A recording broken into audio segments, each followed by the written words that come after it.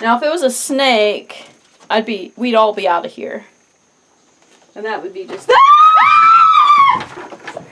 Oh, don't scream. Well, he jumped really high. Oh, he did? Yes, he just about made it out of the tote. Riley, better hurry up with that cat.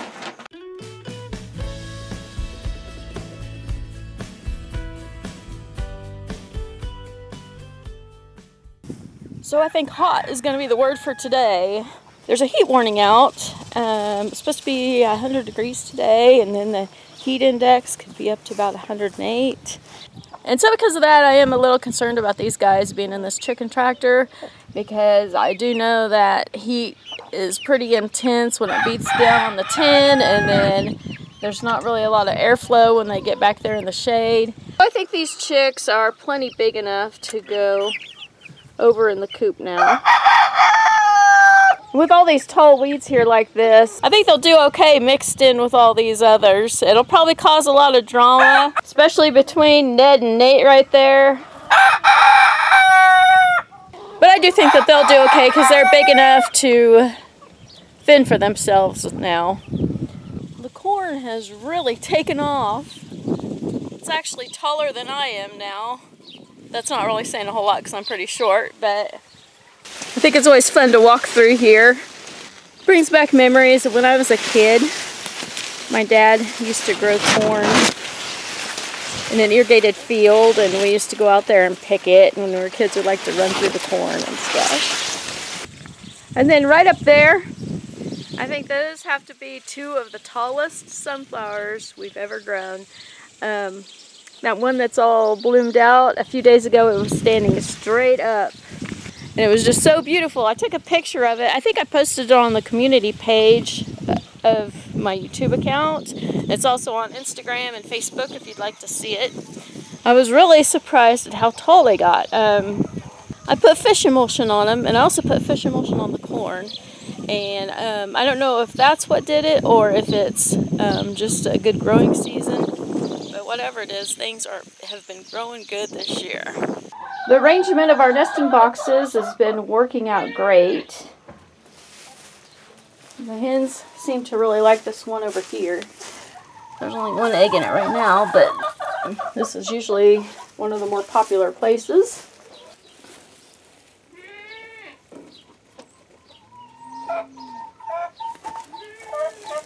Ow!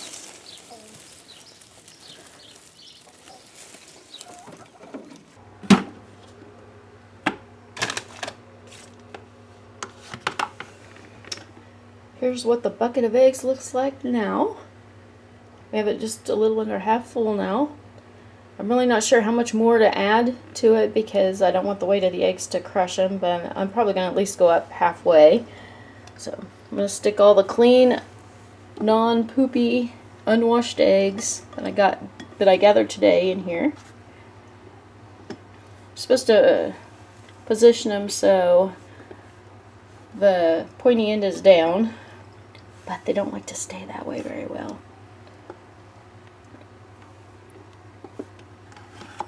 So we have a situation going on in the barn. Brooke came and got me. So what's going on? There's something crawling in the feed sacks in the feed room, and it's freaking me out.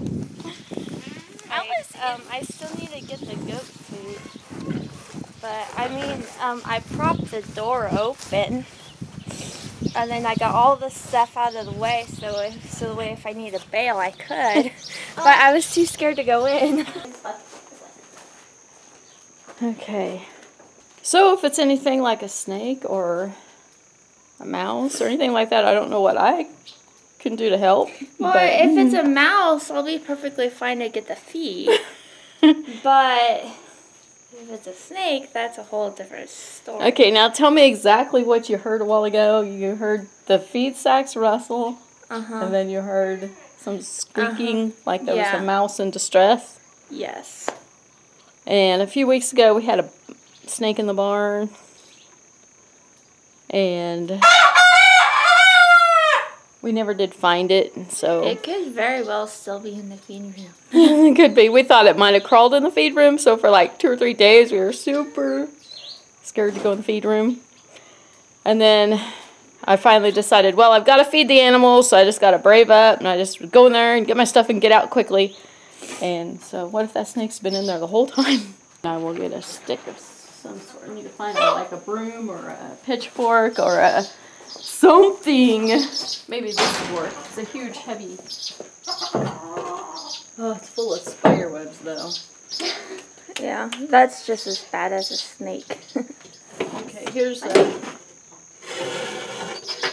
maybe this will work. Okay, so whereabouts did you hear the rustling at? I don't know, just in the sacks.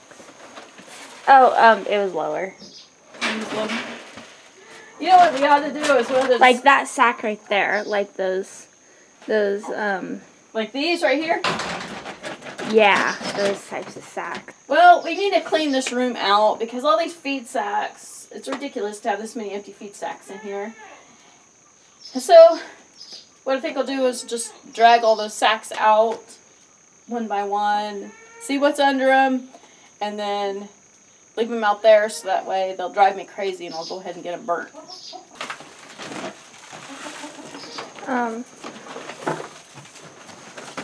But we need to do this quickly because today's supposed to get super hot and we need to get those chickens and turkeys moved. You're kind of hesitating in there. Are you doing okay? Yeah, I'm doing fine. Okay. It looks like Just- you saw some mouse. Just know that if it is a snake, that the snake is more scared of you than you are of it, okay? Okay, that's really reassuring, Brooke. Yeah.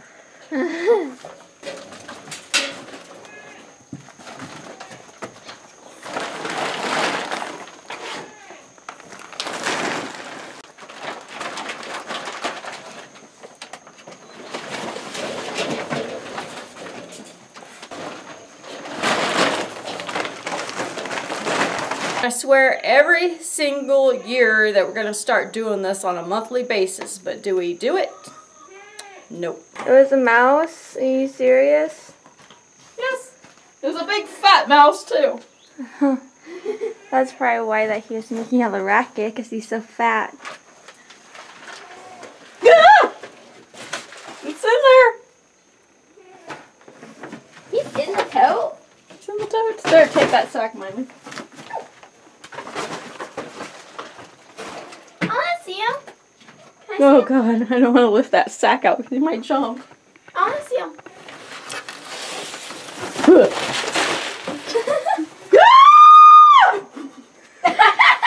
It's in there!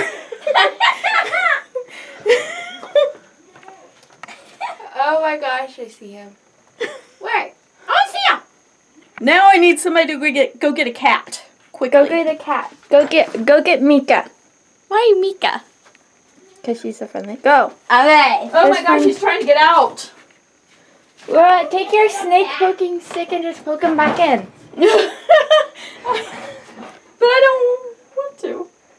The positive thing about this is it wasn't a snake. Yes. It was a mouse. Now if it was a snake, we'd all be out of here. And that would be just Oh, don't scream. Well, he jumped really high! Oh, I did? Yes, he just about made it out of the tote! Miley, better hurry up with that cat. I'll take him in there and put him in there. And where? In that. In the tub. Carefully in that tub. Without freaking.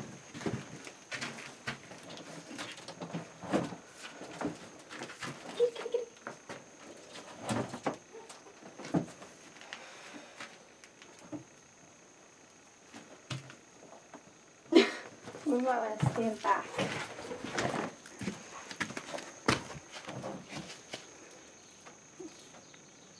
I think the cat's scared of him. Go get Mika. I can't find Mika. Come on, kitty. Come on. Just get Linton. Yeah. Just get Linton. I got him. Okay.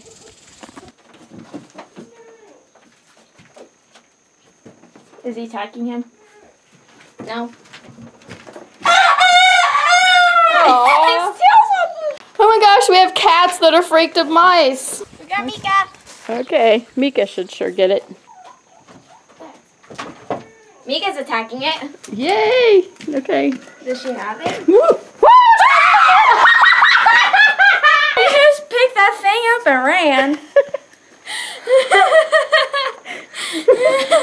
Okay, now that crisis is solved. You just screamed and I didn't.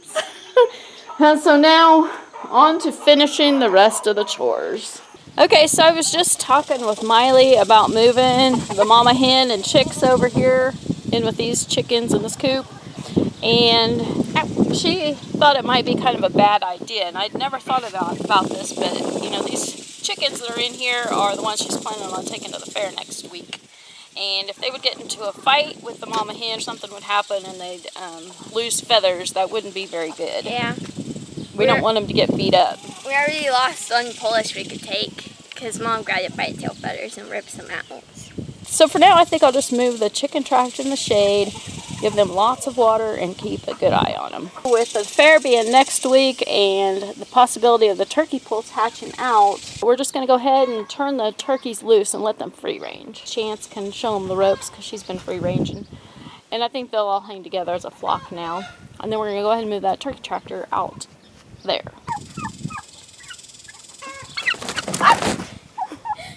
And they're wanting to get to Chance.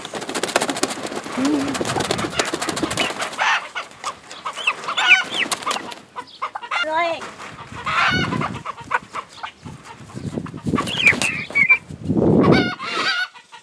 so we just named him. Miley's been calling the female right there Chloe. And we just came up with Charlie. So we got Chloe, Charlie, and Chance. I think they're going to be a lot happier free ranging.